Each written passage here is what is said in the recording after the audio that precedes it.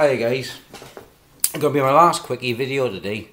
I got to go pick my mother up from my grandmother's 97, so I'll be popping out in a minute.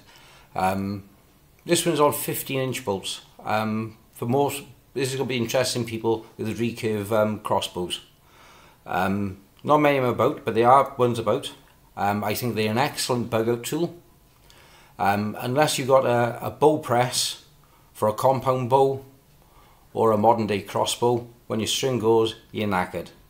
Unless you can find a really good tree and a couple of your mates out, you compress the limbs to get the bolts in. Unless you've got a steam bow, and that's a different kettle of fish altogether. But 15-inch bolts are still quite common amongst the recurve users. Two options I got here. I ain't showing my fishing bolts, they will be on my eBays. Available in red, 15-inch, or in green, 16-inch. Alloy shaft, twin vane head, standard international fitting. Twin flights, half moon knock. I myself, I like alloy. I prefer alloy to the fiberglass shafts. Fiberglass shafts, when they break, they splinter all the way inside. I try to repair them, you end up cutting massive sections out of them. Whereas the alloys, I can repair these easy. If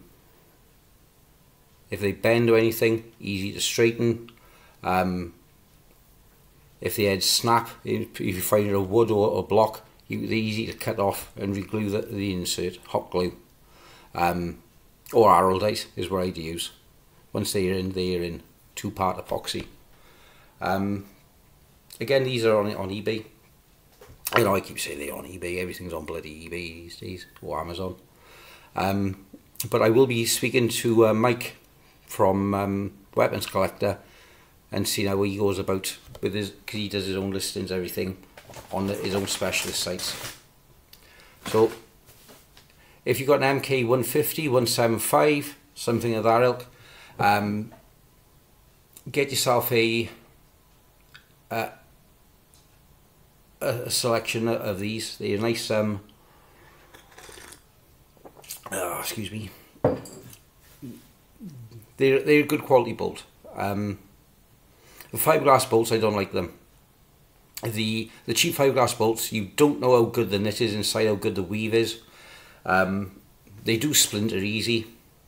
Whereas the alloy bolts, they're better, my opinion, for recurve users. They take more hammering, easier to repair, and better finish as well. So yeah, have a look below my listings and drop us a line. Incidentally, I'm always now back online because I had problems with my back. I will be hanging out with mate mine just going past, Mike and the guys on Weapons Collector on his live stream. I'll pop a link below for Mike as well, because he's becoming a good friend of mine. So take care, and I'll see you guys all around.